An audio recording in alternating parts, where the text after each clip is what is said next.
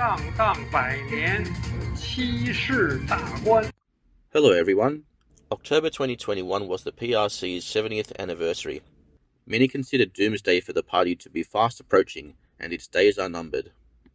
Today let's look at the October Revolution in Russia, the CCP's big brother. When Marxism was first established, mainstream and the traditional society regarded it as heresy and abnormal and was rejected. It began to take power when Lenin launched the October Revolution in Russia. After a successful rebellion, the Soviet Communist Party established a totalitarian system. Intellectuals who were eager to change the political status in China became excited, in the same way a person in the desert about to die of thirst suddenly saw the light of water 2 miles away. After the CCP's seizure of power in 1949, Mao said, "The October Revolution sent us Marxism-Leninism with a bomb." However, the so-called October Revolution was, after all, a coup d'etat to overthrow the democratic regime and build a murderous pseudo-regime. As a result, it would never be legitimate.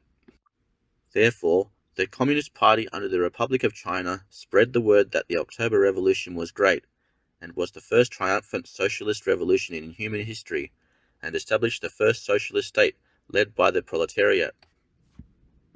It was the first time that an unequal society of exploitation and oppression was eliminated, and the first attempt was made to build a better society of fairness, justice, and common prosperity, and so on. The CCP emphasized this just to prove their legality in China.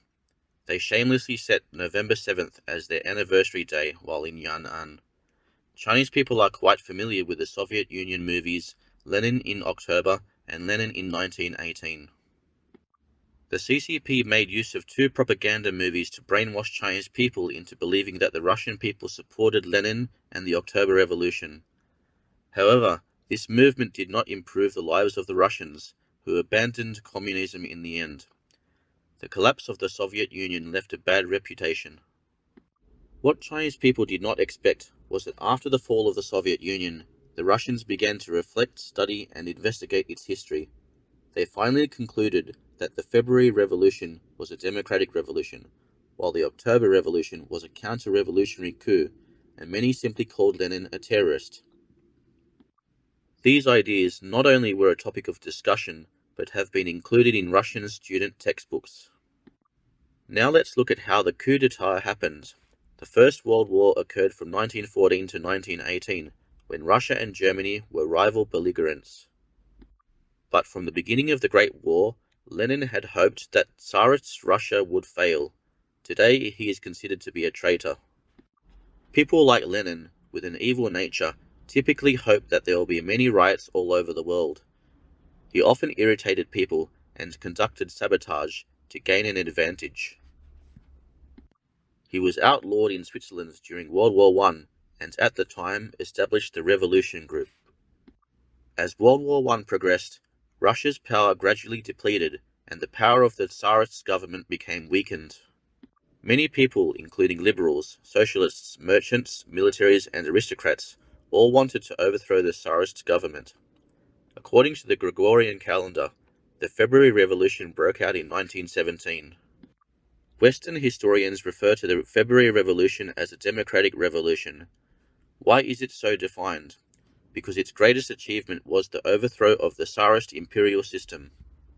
It was equivalent to the Xinhai Revolution in China, which overthrew the imperial system of the Qing dynasty and established the First Republic in Asia.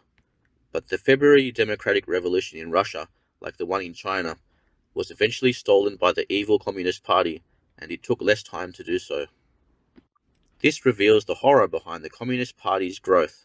The Chinese Communist Party has been promoting only the October Revolution of its dead big brother, Soviet Union, for decades. Chinese people are unfamiliar with the February Revolution. The Second Russian Revolution took place in Russia on March 8, 1917. We will look at what happened during the First Revolution in a moment. This date was also based on the Gregorian calendar. Before the Second Russian Revolution, which took place in February of the Gregorian calendar, there was another revolution 12 years earlier in 1905. In 1904, after the Russo-Japanese War, Russia was at a disadvantage in the war between Japan and Russia over the division of the northeast of China and Korea. At that time, Russia was ruled by Tsar Nicholas II. He came to power during the turbulent times of war between the powers and the rise of various social forces. In the late 19th and early 20th centuries, Russia's anti-government forces were divided into the right-wing liberal 1905 Constitutional Democratic Party, which was formed by liberal intellectuals, the middle class, etc. They advocated a British-style constitutional monarchy in Russia, with politics dominated by parliament. It was considered to be a moderate reformist. In the Russian Imperial State Duma, the so-called lower house, the House of Representatives, the party opposed to both the Tsarist dictatorship and the social revolutionary program of the Social Democratic Labour Party and the Social Revolutionary Party, which, to be put simply, opposed the violent seizure of power. The Social Democratic Labour Party, which believed in Marxism, was the predecessor of the Russian Communist Party. It is needless to say that it is understood by all Chinese people, which is why it is called the left wing. Since they both wanted to overthrow the imperial system, the two parties unleashed a wide range of social unrest between 1905 and 1907 that was simply anti-government and had no clear objective, except for strikes, peasant protests, and even terrorist attacks and riots. The most serious conflict with the government began in December 1904 with a strike at the petrol factory in St. Petersburg, which festered and gradually climbed to 80,000 people. Early Sunday morning on January 22, 1905, which was January 9 on the Gregorian calendar, the Russian Orthodox archpriest, Father George Garban, led a peaceful demonstration of some 30,000 workers in the square outside the Winter Palace to present a petition to the Tsar. He asked the Tsar for social reforms and an end to the Russo-Japanese War, and that workers should not work overtime, and that they should be treated reasonably. We will continue our story in the next episode. Please leave a like and subscribe to our channel. Bye for now.